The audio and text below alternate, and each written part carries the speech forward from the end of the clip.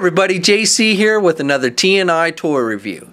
And for today's review, we're going to be taking a look at the brand new release DC Comics Multiverse 6-inch The Flash TV series reverse Flash figure from Mattel.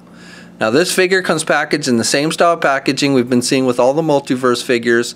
You've got the red box with the black highlights. You've got the Flash TV series logo up at the top along with the DC Comics Multiverse logo. The figure's clearly displayed in the window box packaging, and then down below we have an image of the character from the TV show, the name, and it also tells us it comes with the Collect and Connect Justice Buster figure piece. On the side of the packaging we have again an image of the character from the TV show and a brief bio for the character. And then on the back of the packaging we have a bio for the Multiverse line, a look at all the figures in the wave that you need to get in order to complete the Justice Buster Collect and Connect figure, and then a look at the Justice Buster itself. So all these figures are out on shelves now.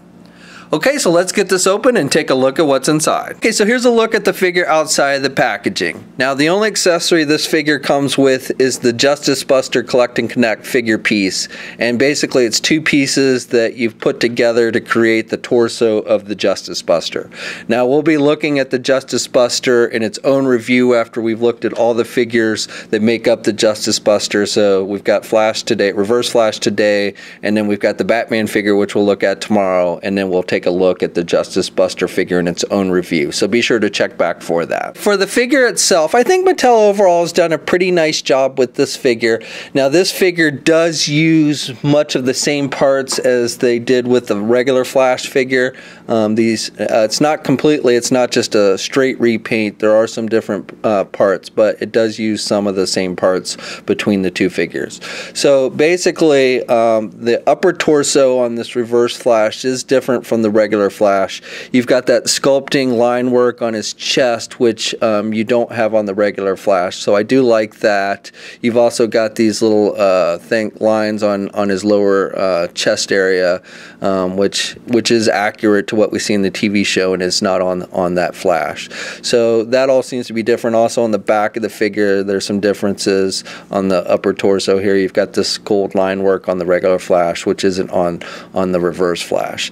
The upper arms also appear to be different sculpting with the line work and again everything in the texturing. So the upper arms do appear to be different. The lower arms and the hands appear to be the same, so they do appear to both share the same lower arms. And then from the waist down under the belts are different. The regular Flash has an outie belt buckle and the Reverse Flash has an innie belt buckle, and they are a little bit different with the striping. So the belts appear to be a little bit different, but then under the belts down to the feet all appear to be the same. And then the head sculpts I think are the same. You've got different skin tones between the two Flashes, and then you've got the eyes painted in with the red and the white on the eyes, which makes it look a little bit different, but I'm pretty sure they're the same. Otherwise, you know, on the back of the mask you actually have the same line work on both masks, and then you've got the lightning bolts, which on the Reverse Flash are painted differently, basically all red.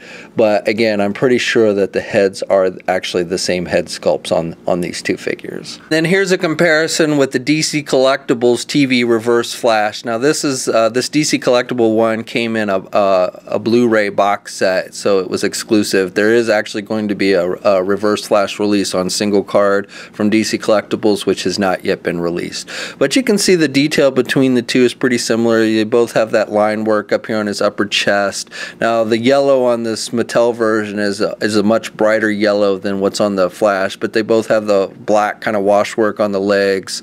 You do have more prominent red striping on the legs, again because I think that's a reuse of the Flash figure, which aren't on the DC Collectible one. And then you've got the red markings on the shoes, which are pretty much the same. So overall, you know, other than brighter colors and such, I think these figures are pretty comparable.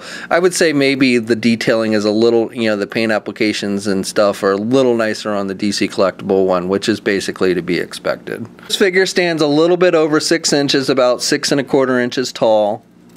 realistically the same height as the Flash figure, which probably isn't too accurate. I think Reverse Flash should be a little bit taller than Barry Allen. I won't swear to it, but I think he was a little bit taller in the TV show. Here's a look at all the 6-inch Multiverse figures that we've looked at already, not including the Batman, which we'll look at tomorrow. And you can see the Flash figures are probably the shortest of the bunch. Arrow's a little bit taller with the hood, and the Superman, the Earth 23 Superman's maybe a hair taller, and then the Joker figure is taller than all of them. So articulation on this figure is pretty much the same as the regular Flash figure, so if you have that one, you know what to expect, but we'll go over it real quick. With the head, you can just turn left and right, but he really has no up or down movement with the head. He can get his arm out about that much, and he's got pretty good rotation there at the shoulder. He does not have a bicep swivel, but he does have the swivel at the elbow. It's a single hinged elbow, so he can bend his elbow about that much, and then you've got the swivels on the wrists. No midsection joint, but he does have a waist swivel. You've got those side hinge joints for the legs, so you can do the splits good, you can get the leg forward pretty good, and you can do the leg back pretty good. Does have a thigh swivel, single hinged knee, so he can bend his knee about that much, and then he's got the hinges on the feet, so he's got good up and down movement, but no ankle pivot, and then 2 peg holes on the bottom of his feet. Okay, so that's my review. Overall, I like this figure. It's not quite as detailed as the DC collectible one, which is pretty much to be expected, but I do think it's a decent looking figure, and if you're more into the 6-inch figures as opposed to the 7-inch figures, and you're into collecting the DC Comic TV Universe characters, then I think this is one you'll definitely want to add to your collection. So this figure is out on shelves now. We'll have a full gallery of images up at toynewseye.com. There's a link in the description below. As always, leave a comment. Let us know what you think. Also, if you haven't already, please follow me on either Facebook or Twitter. I'll have links to those pages in the video description. And until next time, I'll catch you guys later.